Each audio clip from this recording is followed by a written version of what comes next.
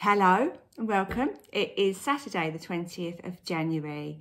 I'm going to be doing an energy oracle card reading for you today, and it's quite an exciting day because we're entering Aquarius season. Now I know that because I've got my beautiful moon calendar that was a present from Tanaz at Forever Conscious, so thank you Tanaz for that. Pluto also enters Aquarius, so we've got some really big shifting energy. Whenever it's Aquarius season, I want to sing that song. You know the one. It's going through your head as well, isn't it? But I really feel that we are shifting in this world. I feel like the old ways are crumbling a little bit. Sometimes I watch the news and I feel like it's the fall of the Roman Empire in modern day version of anyway. So let us see. I'm going to pick a couple of energy cards. So one is going to be the theme that this month brings us while the sun is in Aquarius. The second card I'm going to pick with a thought to Pluto and what it means when Pluto shifts. Obviously, it does go back into Capricorn a bit later in the year, but then when it moves again, it stays for like 20 years. So this is a real generational change.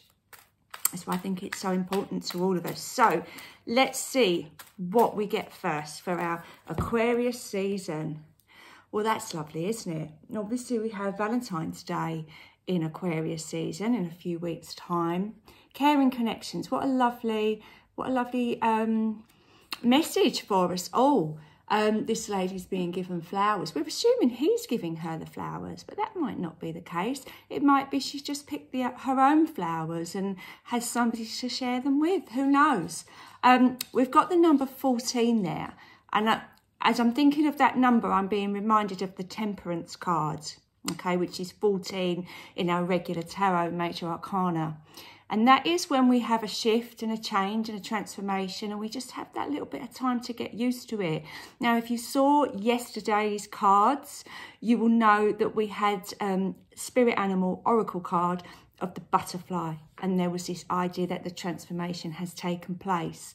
So I feel this is a really positive step in the right direction for that, as in there's a part of us that's starting to acknowledge the caring connections in our life, and perhaps the not so caring connections in our life, and making a conscious choice to spend time with the relationships or invest in time with the relationships that are actually good for us. It's surprising how often we don't do that when a particular person isn't being how we want them to be. Inadvertently, we maybe try and change them, or maybe they try and change us. There's lots of hidden depths sometimes in relationships, but I feel with this card, it's just the idea this lady is engrossed in what she's doing. She's looking at those flowers. That guy's just cuddling her, isn't he? He's just watching what she's doing. I do feel I feel like there's a message there that there's some people that will just be happy to watch you succeed and watch you enjoy being you. And yeah, that's a really lovely message. I feel like I'm missing something though in that, and I feel like there's something else I need to say, but what I'm going to do is pick this second card, and obviously this is the bigger picture, I feel, because the Pluto energy is going to be such a long shift when it does eventually end up in Aquarius for its 20-year cycle. So let's see what comes with that. Okay, wonderful. So here he is, Archangel Raphael, and it's the 4th chakra, which is our heart, following our heart. Amazing. We were talking about transformations. Transformations begin in the heart chakra because, you know, we have got that, what we feel, isn't it? When we are broken by something, be it a, you know, a very upsetting emotion like grief, loss, unrequited love, whatever it is, we change and we adapt, and we kind of, as we move on, we grow and we learn. And I feel, yes, the heart chakra, for a very sort of base explanation of it, is about love, and we've got this love element here. I keep going to Valentine's Day, which is in Aquarius season, obviously, but I feel that this is the bigger change, the change within us that helps us make better choices in our lives. And that's lovely.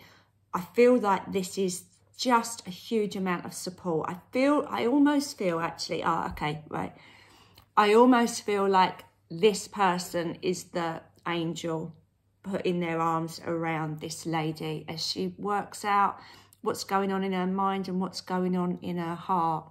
And sometimes we do have people in our lives that are our angel, that person that's just looking out for us, but not in a controlling way.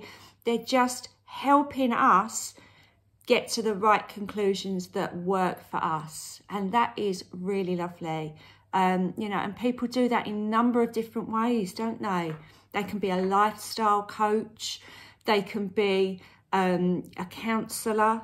They can be a mentor of some type, maybe even a sponsor. You know, maybe you are struggling with some sort of addiction, or you know that you've got something going on that's not really helping you, and you've asked for help in that response, and somebody that's been through it is helping you. And that could be, you know, on a, I don't know, like an app. If you've got something going on, you've joined something via an app and you've got support there.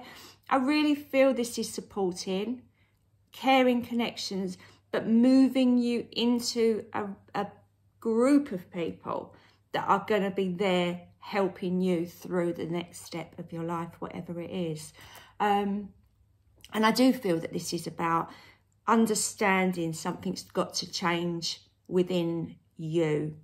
Okay, so whatever that is, it might be you're aware you're using too much of your energy up with other people, or it might be that you know that you're in a job that's making you really unhappy, or you might have to realise that your children are grown up and you can't, you know, mother them anymore. You've got to step back and let them make their own decisions, and consequently you've got a big void in your own life that needs to be filled. There's so many different ways when sometimes we realise that life has come in and changed and we also need to adapt. But I really do feel like the Archangel Raphael here is giving us so much support and so much loving energy.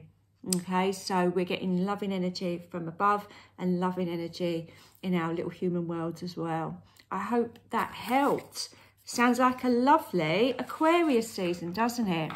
And as I said, that second card I picked to kind of get what this Pluto moving into Aquarius was all about. And there is that real higher consciousness level of change. So maybe on a collective level over the next couple of decades, we are going to see some massive shifts in energy around our world. And let's all hope and pray that it is a nice positive change that helps the world heal in some way. Okay, that was very deep, wasn't it? Right, I'll be back again tomorrow with another reading for you. So please do join me then. Okay, have a lovely day. Bye for now.